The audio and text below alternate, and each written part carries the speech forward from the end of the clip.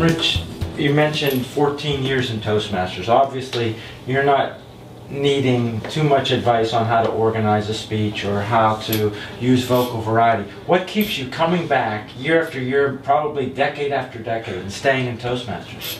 Well, I do still learn a lot because you're always getting an influx of people into Toastmasters, and each of them provides an individual perspective.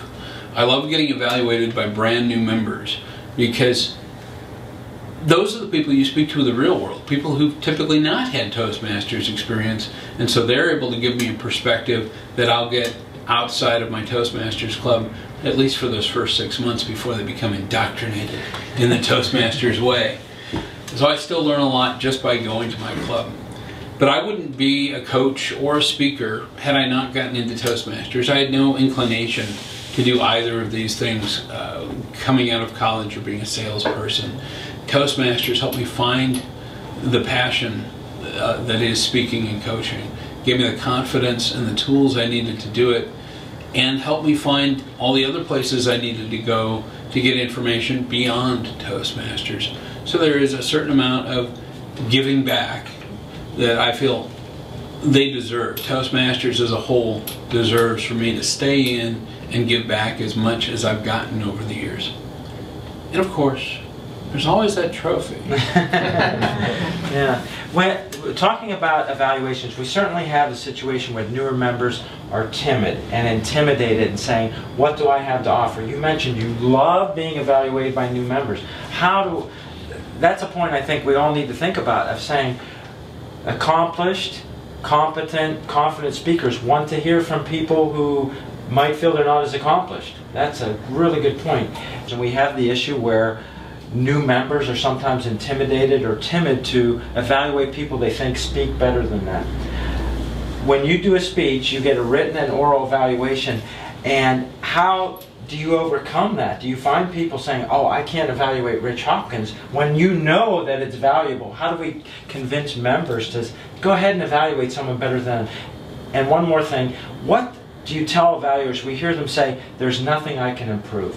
When someone loves your speech, what feedback do you want from them, even though they can't help you make it better in their mind? To answer the first part of the question, here's a funny thought for a communication organization. Go talk to them. I go talk to my evaluator and say, hey, I am thrilled that you're going to evaluate me.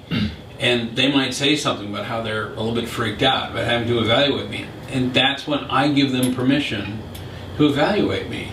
And we should all do that, no matter what our skill levels are. Go to our evaluator and communicate with them as to what we're hoping to get from them. What are our goals within the book and outside of the book that we're working on, so that our evaluator has something to work with instead of just trying to come up with it out of whole cloth for themselves.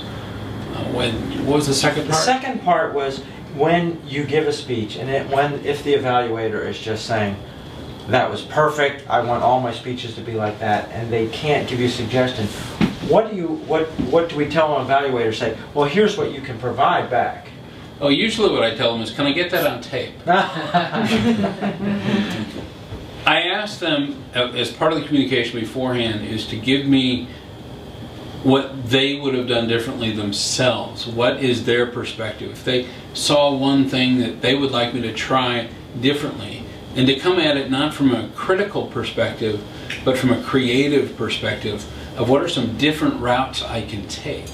Right. And then if they still can't come up with something at that point, tell me why something really did work well for them. Because it's one thing to say it works great, it's another thing to tell me why it works great. The specific feedback, even if it's all positive, is helpful. And I like that idea of saying no critique, but instead creativity. That's a great philosophy of evaluation. We have a caller with a question? No, it's me. It's Vicky. Okay, we have a question from Vicky. So you've attended our district conference, and we're looking for your feedback. How did you feel our program was? How did you feel our contests the caliber of our contestants, and honestly, tell us where we're at compared to other districts, because you've been to other districts. We'd be interested, and we're looking for honesty here. Just because it's my house and I might not you might not leave comfortably, has nothing to do with it. I'm in the kitchen. Where are the knives? Where are the knives? We put them away before you got here.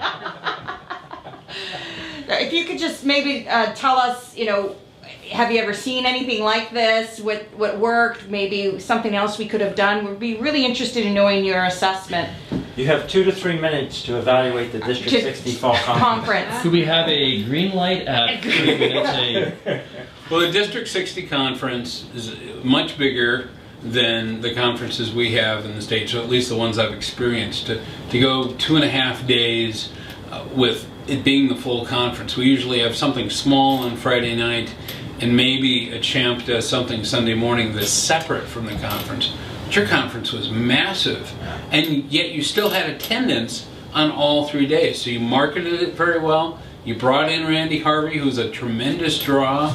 The karaoke idol that we did on Saturday night seemed to be a tremendous success. And I'd love to see you repeat that in the future, maybe next fall. Take people in the spring and make them all go, oh, I wish we'd had it in the spring, and then you bring it back to them in the fall, and they're going to be incredibly excited. The quality of the speakers, the contestants, you're big enough that you had 8 contestants. I've been part of a district that's small enough that we had 8 contestants because we took forward first and second to the district. So it was nice to see 8 people at the top of their game. And all of the speakers in both contests seem to really be on top of things. In a lot of contests you can kind of see, well, there's definitely those 1 or 2, and then there's definitely those 1 or 2. But here, everybody was above the bar, and it was really difficult, I think, for the judges to decide who they thought really rose to the top. So this district is doing something right.